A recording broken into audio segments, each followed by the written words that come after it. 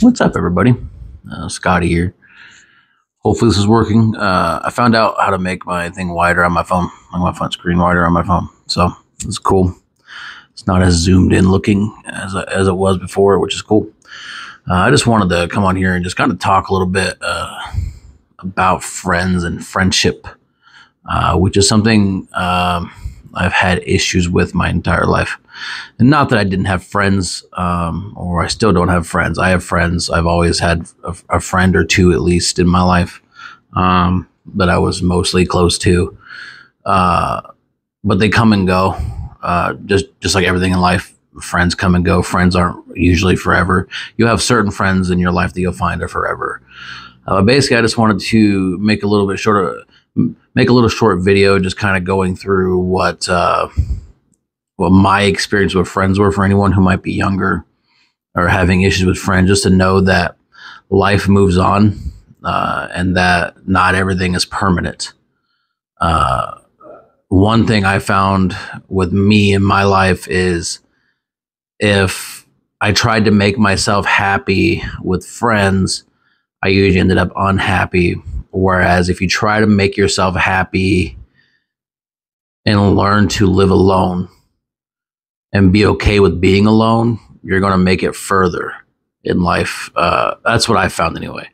As soon as I accepted that I can tolerate being alone and I don't need someone there every day to reassure me about life, I started living happier.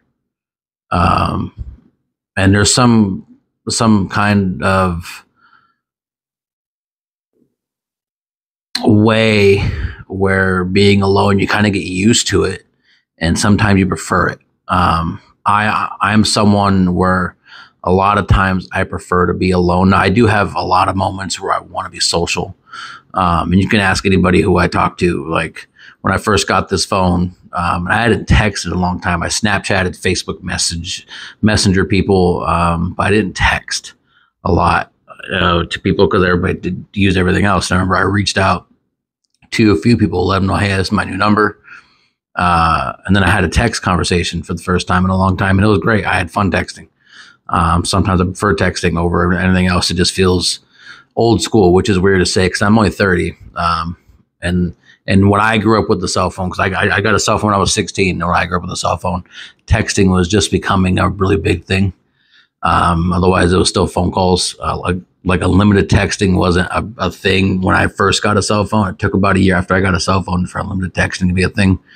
And it was like $20 a month extra back then. But yeah, so nowadays people use Snapchat and Facebook and Discord or apps like apps to talk rather than using texting like on your phone, which is fine. But sometimes I like to feel like my younger self and text people. But kind of got off topic there. But basically, I just wanted to say, if you're having issues with friends or you're finding that you don't feel like your friends are loyal, maybe they're not. One thing I've learned in life is I'm not loyal to anybody who I don't think could ever be loyal to me. And that's hard to find out who those people are who are going to be loyal to you. It's a lot of testing, and back and forth. Luckily, I have found a group of friends that I consider like family to me. And they're not even like my friends from high school. Like I have very few select friends from high school and like middle school that I still talk to pretty regularly. Otherwise, most of my friends that I talk to daily are people I met 2 years ago or 3 years ago. It would have been August 2020. Yeah, 3 years ago now, which I met through streaming, through Twitch. They're just streamers who, we were part of the same like community Discord for streamers, and they're people I met and talked to, and people I consider like family to me. I talk to them every day. I even, for a while there, had one of them as a roommate. He just recently moved out for a better job. But yeah, so it's been weird to see how later in life you find your true friends and the people who are going to be there in your daily life. And these are the kind of friends where if we don't talk for a while, we can pick up conversation like it was nothing. And I used to have friends like that from high school, and I still do. I do have a couple friends, like I said, that I talked from high school. Very few people that I talked to from high school. And I never really made any friends in college. So I didn't live in a college dorm. I drove to college every day, so I didn't really make a whole lot of friends in college. But I don't talk to anyone I went to college with, really. Yeah, I just wanted to say, if you're struggling with friends or going through something with your friends and it feels like the world is ending, no, it's not. Okay. Friends will come and go. The ones that are worthwhile will stay. Even if you fight, even if you go through hell together, that'll make your friendship stronger if it lasts. I have a couple friends from high school, like middle school and high school, where we fought all the time in high school. It was petty drama. It wasn't anything like major, like we didn't murder anybody or anything. But like it was petty drama that we fought over. But over time, it made our friendship stronger. Now, as adults, we realized how dumb we were. At least I did. And the stupid shit I would fight about and get mad about. A lot of it was jealousy, which is an issue on my part. But I was always a friend in high school where I'd get made fun of or I'd be left out. And at least that's how it felt. It felt like I was the friend that no one really wanted around, but kept around because they felt bad if they didn't. And I'm not saying all my high school friends felt the way. Like if you're from my high school and I went to high school with you and we were friends, it wasn't everybody that was that way. It was just how I felt a lot of the times. And I didn't say much about it because it just didn't seem right to say anything about it, I guess. I didn't think anyone cared, to be honest with you. But I was the kind of friend who everyone seemed to be able to just throw to the side when they no longer wanted or needed me, until they needed something again. I always say my best year of high school was my junior year, mainly because my junior year, I had no friends. All my friends decided to leave me. I didn't really talk to anybody. I met one of my good friends at that point during this time and hung out with him. And me and him still talk, not on a daily basis, but we still talk every now and again. We're not as close as we used to be. Life has drifted us apart. He got married. I moved to Texas. It happens.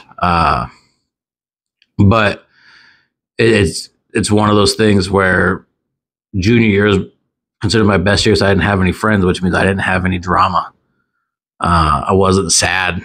I wasn't trying to impress anybody. I wasn't trying to keep up the status quo. I was just living my life.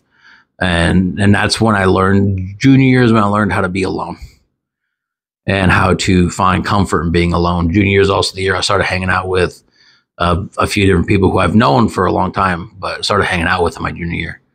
And then eventually my friends who left in my junior year of high school and talked to me much in my junior year of high school came back like my senior year. And we had on and off again from then on out. Like I said, a lot of petty, stupid drama. And it's high school stuff. We've all been there. We can all look back on high school and be like, hey, this wasn't worth any of these fights or any of these headaches or any of these heartaches that we had. So I just want to come on here and make this long-winded video. It was something on my mind where if you're going through friendship issues, just know it's not forever. Friends will come and go. And then come back again and then go again, most likely. Drama's going to happen. No one's perfect. If you're expecting friends to be perfect and to know your every want and need, you're going to be disappointed. Communication's key with friendships, with relationships of any kind. If you're feeling some type of way, don't assume the person knows and just ignoring you or ignoring how you feel. Tell them how you feel. Be honest about it. Maybe they feel the same way, or maybe they didn't know they were making you feel a certain way. I'm just saying there's different ways to go about it other than like starting a fight or ignoring the people. So work on it. Okay. If the friendship's worth it, work on it. My dogs are working on barking right now because there's a dog outside barking. So I'm going to end this video before they bark really loud and annoy me. Then I have to edit it out. Huh. You gonna bark? He's thinking about it. But yeah, I just want to say, if the friendship's worth it, work it out. Just like a relationship. If the relationship's worth it, work it out. If the person's toxic, leave them. Okay?